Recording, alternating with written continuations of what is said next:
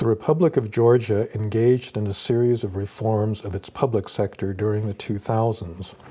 One of the most remarkable was the reform of its border police. Not only did crime drop in Georgia over this period, but the high level of corruption that existed previously was very significantly reduced. In January 2016, I spoke to Eka Gigauri, who was one of the key players in this reform saga, about how this happened.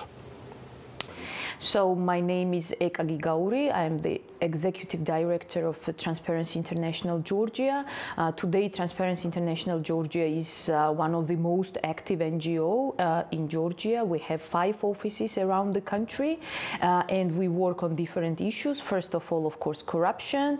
Then we cover the media environment and media issues. Also, we are monitoring elections. We work on public administration reform. We are monitoring the judiciary and so on. Before I worked for the government of Georgia, so I joined the government of Georgia after the Rose Revolution. It was end of 2004. From the beginning, I was dealing with the foreign relations in the border police of Georgia, and after 6 months, I was promoted and became the deputy head of border police of Georgia. Okay. So that was from the beginning the independent institution, the military agency, and after the reform it became the police agency, so it became the part of Ministry of Interior, and we moved from military service to the police service. And so I think a lot of people are aware that this was one of the most dramatic efforts to control corruption in the police. So could you just explain how you brought this about? These were very hard times. So the employees and staff members of the border police and the general police were involved in corruption and getting money from everything, I would say, starting from their activities when they were standing on the border and checking the documents of people, and ending with the with the recruitment, for instance, when one wanted to be employed in the police agency, so he had to pay bribes and then get this job. The infrastructure was under zero. There was nothing. The people did not have uniforms. They were not motivated. Their salaries, paid well also. They had their salary. So in border police, the salary was $15 or $20 per month. So the border infrastructure was very bad. No equipment, no technology, nothing. Nobody paid attention to what they were doing, and that was really, really very complicated times, because especially when we talk about the border police, it was also directly related to the security of the country. So and we had the cases when also the border police was cooperating, I would say, with the terrorists from the neighboring countries like the Russia, so the Chechenians from Ingushetia and so on. So it was like really, really very complicated time. So how did you begin to fix this problem? From the beginning, this was very important to have new people in the agency, especially those dealing with the reforms, and also those who were implementing these reforms. We did the following. Of course, we changed the legislation, but also we started the recruitment. So what we did was that we changed the structure of the organization, and so based on that we could fire everybody, because this was totally new structure with the new titles, new names, new units. And so then after that we said, okay, so we will have now the competition, there will be the exam, everybody should pass this exam, and then everybody is welcome to do so, even the ex-officers. But if you don't do this, then you will be fired, you will not stay any longer in the organization. So we were a little bit bit different from other police units and the parts. So we did not fire everybody. We just gave the chance to everybody. But unfortunately or fortunately, they could not pass these exams because they were not professionals at all. The only thing that were doing, they were collecting money from the borders. So they did not really, they could not really pass these exams.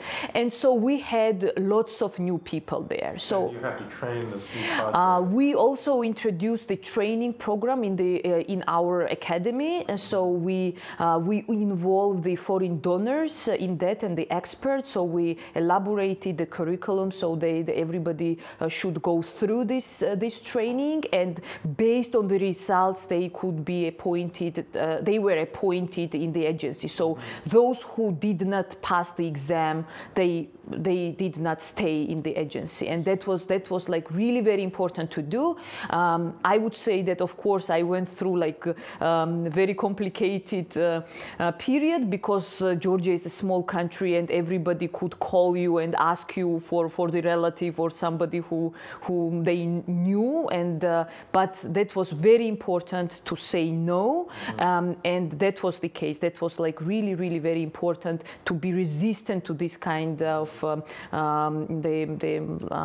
I would say this kind of things. So like, because again, so the nepotism was also everywhere in the country. Another thing that we did, of course, we increased the salaries for our employees. Now the salary became around $250. We of course bought nice uniforms for the officers. We bought nice cars for them. We also introduced the different software. So we use technologies for at the border.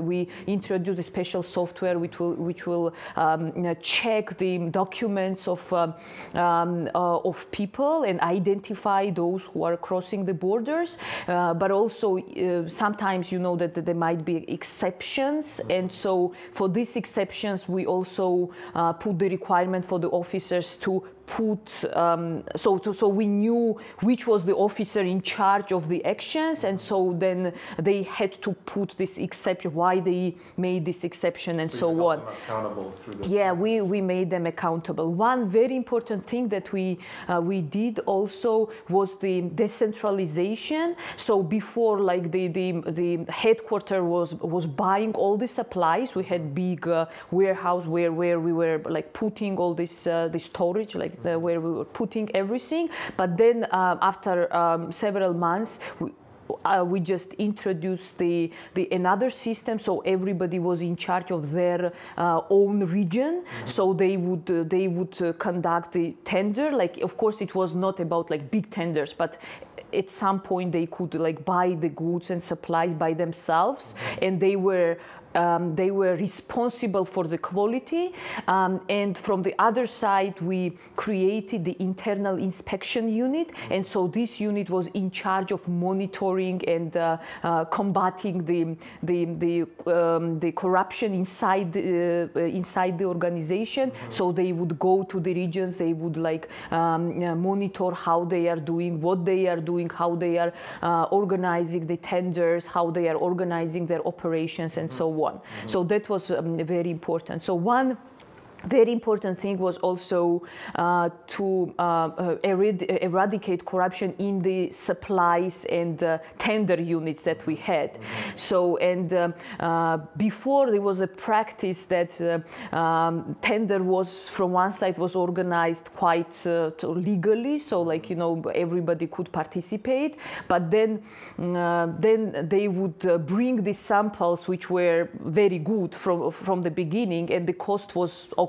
So, and one could say that nothing is wrong with that, but then what was happening is that, in fact, they would bring low-quality products, and give money to those who get this from the side of the government, from the side of the border police. So, and what we did actually, at some point, we let them do this, but then we monitored that. And when the suppliers observed that there was no way for them except for like bringing really high quality products, so either they just went by themselves, or when we proved that there was a corruption case, of course we passed this to the prosecutor's office, and they proceed with that. This was very important thing. So in addition to that, of course, we worked with the general planning, like the general planning of the reforms. So we thought that it would be very important to have to link this reform not with the personalities, but with the general policies of the government. So that's why we created the coordination body under the Security Council, and so that there we had other representatives from other ministries as well. So, and we elaborated the coordination plans with them. We elaborated the reform plan for the border police, and so that was adopted by the Security Council. So it was not only the head of border police who was in charge, but also it was approved and adopted on the higher level. So that was very important. And one thing, we realized that was not enough, and the main emphasis were making on training and retraining, and that was really the biggest investment that we did at that time. So we developed the training center. We wanted to link the HR, like the human resources management, and the promotion of the personnel with their trainings and qualifications. And that was the only possibility to avoid the nepotism in the system. So that's why if the officer was doing well, if the supervisor evaluates him or her well, if he went through different type of trainings, then that is possibility for this person to be promoted. If not, then you are where you are. So that was also a very important thing to do.